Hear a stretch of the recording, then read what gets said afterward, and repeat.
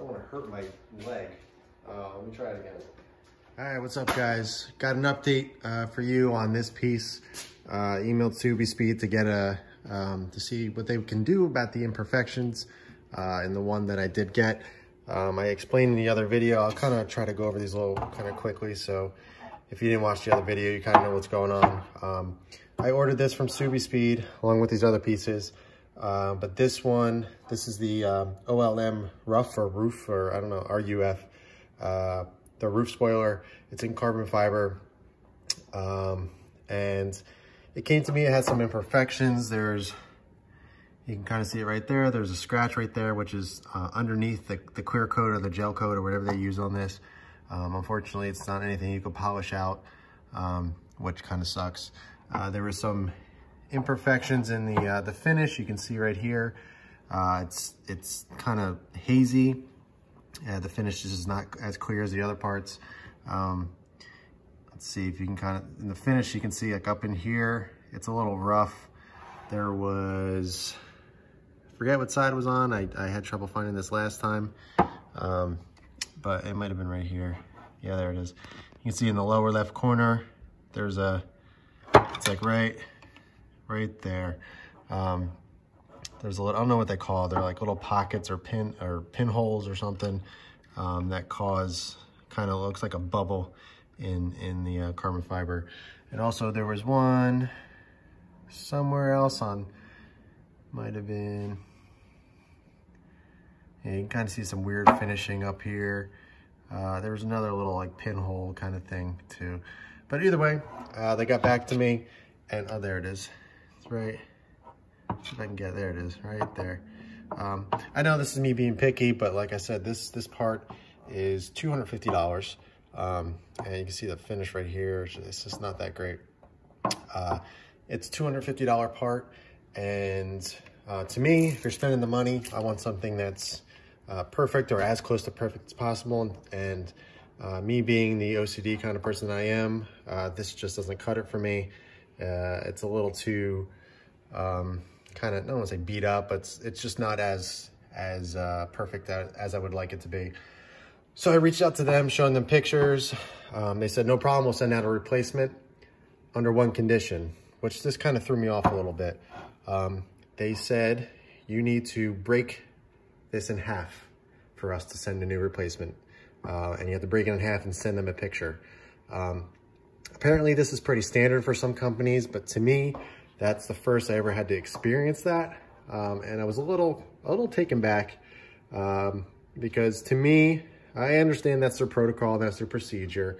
But to me, it was a little strange because, you know, it's something that I paid for, my hard-earned money, just like anybody else that would be going, you know, buying anything. And they failed to deliver something that that they should have in the first place. There should have been better quality control, I thought. So they should never have sent this one out. They should have gone back to, you know, the defects or something, or anything like that.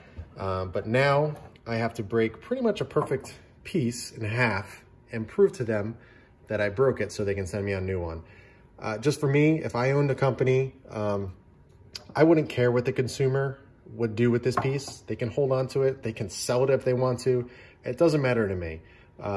It's not a really big deal. It's, at least in my mind. I'd rather, you know, personally, I wasn't going to sell this. I wanted to put this up on the wall or something, like over, I don't know, over here or something, just kind of display it because it's a nice piece. And it's a shame that I have to break this in half for them to send me out a replacement.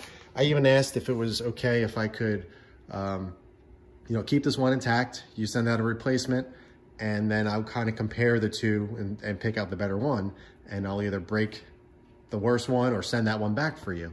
But they were really adamant about keeping or breaking this one in half before they sent anything. So I'm kind of SOL on that.